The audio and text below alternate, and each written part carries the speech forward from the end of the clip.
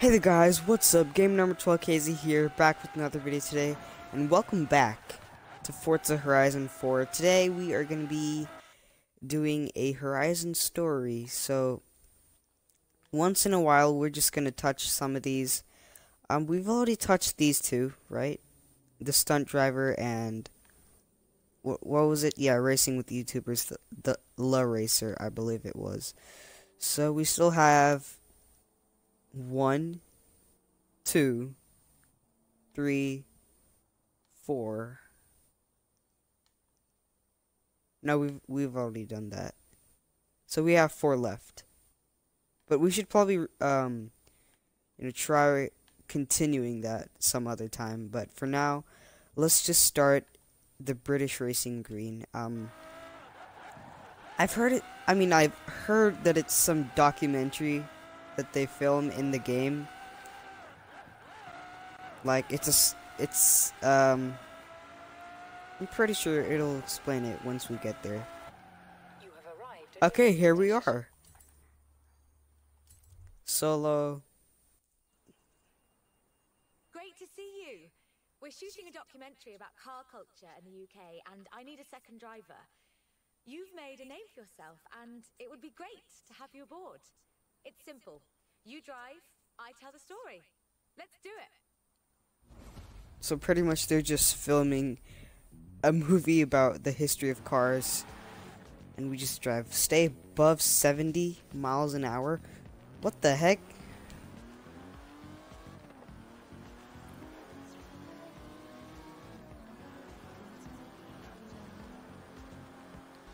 From Aston Martin to McLaren and Bentley, Great Britain is home to over a century of automotive excellence. I'm Rebecca Dawson. Welcome to British Racing Green, a documentary celebrating that history. Okay, nice. The Aston Martin DB5 Vantage was the quintessential Grand Tourer of the 1960s, combining British engineering and Italian design.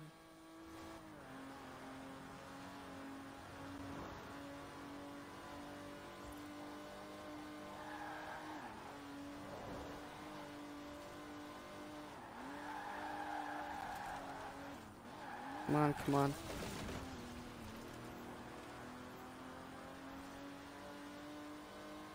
We got a minute and we got about a minute left.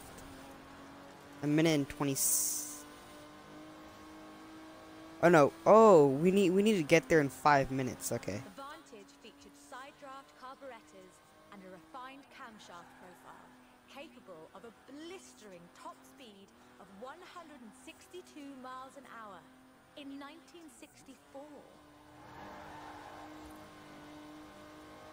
In 1964? The clean lines Okay, of let's... superleggera's bodywork, reclining seats and wool carpets created a car that was luxurious as well as fast. Okay, I mean, I guess this car was pretty advanced for its time. Oops, we gotta stay above 70, don't we?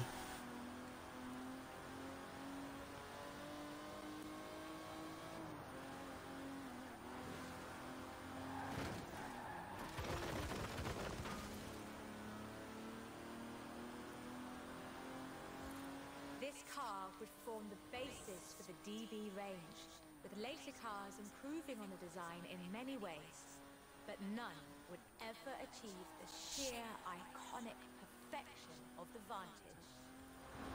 In 200 yards, turn left. Turn left.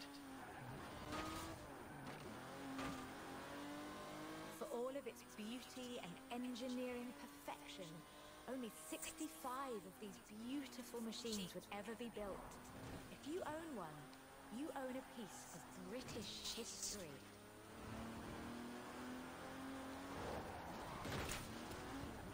Okay, well, come on. Dude, we gotta get back to 70 quick. In 200 yards, you will arrive at your destination.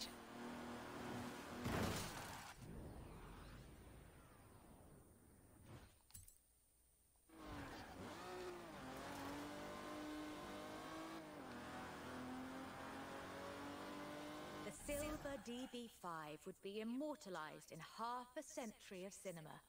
The classic Aston Martin. But in 2016, a new DB was unveiled, heralding the dawn of Aston Martin's second century. The DB11 is the first production turbocharged Aston Martin. But is it a worthy successor to that legacy?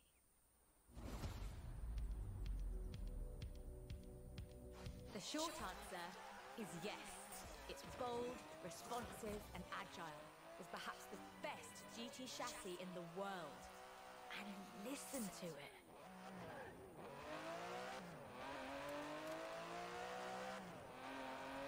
Dude, we gotta stay above 100 this time, okay.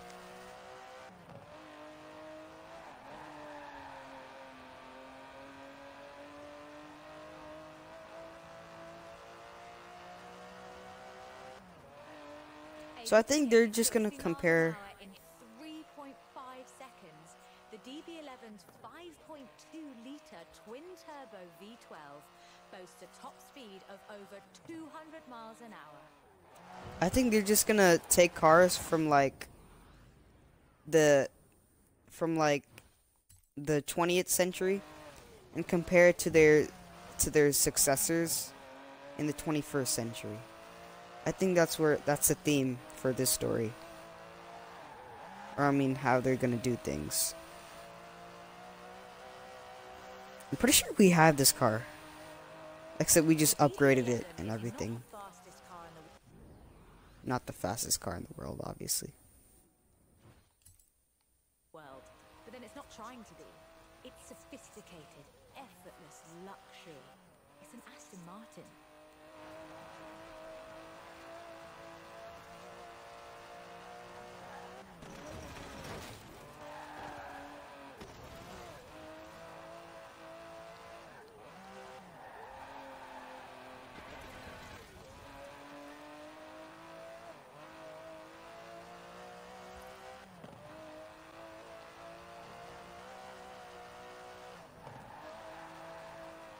Oops, we gotta stay at 100. We still got 1.5 more miles to go.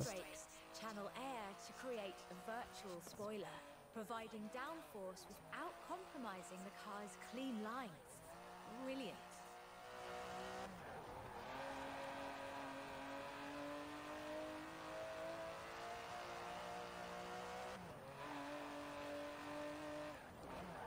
Most importantly, I think, the DB11 proves that Aston Martin is ready for another century of beautiful.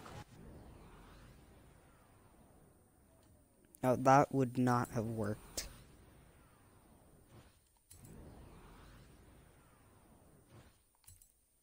Cars, and I can't wait.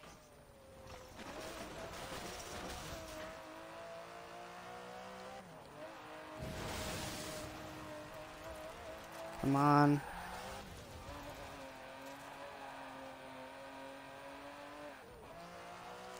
Bro, I haven't been to this part of the map in a long time.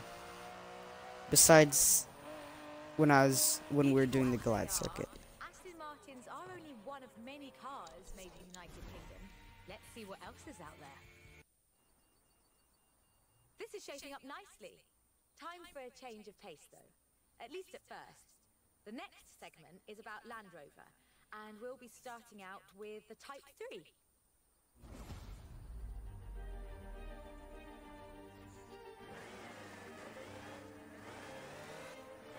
Okay, so we have. I don't think. Do we have to stay above any speed? I don't think so. The British sports utility vehicle. But before that, they were actual utility vehicles. Solid, tough trucks, unstoppable over almost any terrain. In 400 yards, turn left. The Land Rover Type 3 marks the point where that shift begins, and we'll be looking at what that meant. We just took a shortcut here. No problem.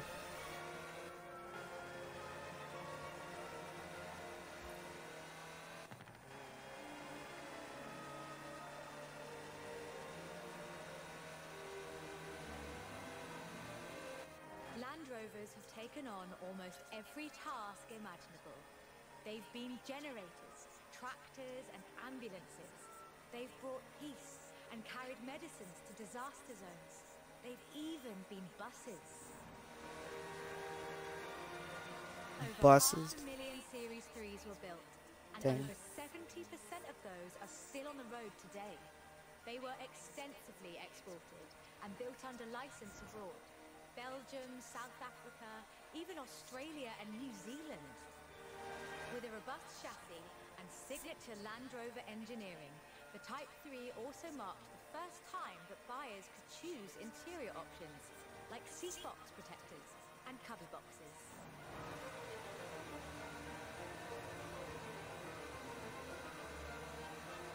That trend continued, and by 1982, Land Rover were offering the county-spec Type 3. Leisure drivers could choose from such luxuries as all-cloth seats, soundproofing and tinted glass. The trend was increasingly clear, and the future of the Land Rover was starting to take shape. If Let's you go on the squinted, inside. you could already see the shape of the first sports utility vehicle, the Range Rover.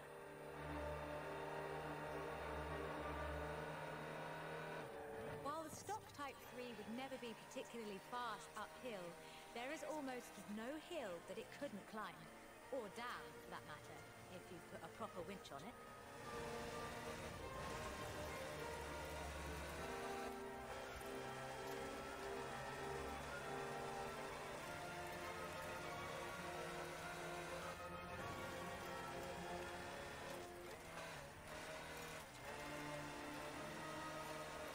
In 1978, a Series 3 was custom built for Her Majesty Queen Elizabeth II.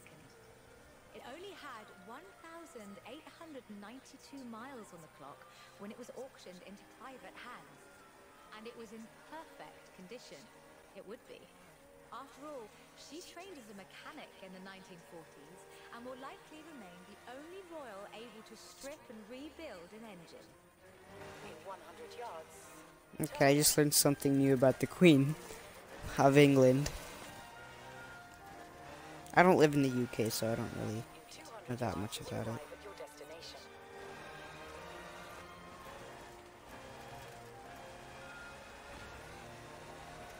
Along with the Range Rover, others would follow. Discovery, Defender, and the Freelander. Each a more sophisticated and enjoyable utility vehicle. But none of them were a replacement for the Type 3. They were a different kind of car. The Type 3 was arguably the first sports utility vehicle, an evolution of the design that would lead ultimately to this. The Bowler Nemesis, an off-road racing vehicle that turned into a production SUV, the Nemesis EXR. It sports a turbocharged 5-litre Land Rover Jaguar engine. Okay, here we crowned in are. a carbon fibre chassis with integral roll cage. It even has the grille, headlights and rear lights from a Range Rover.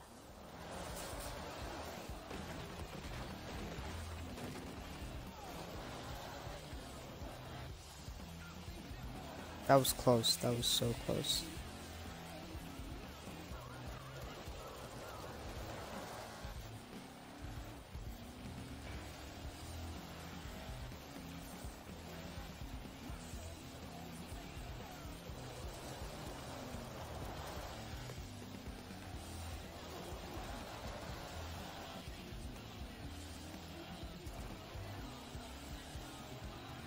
Bro, we're already at 11,000.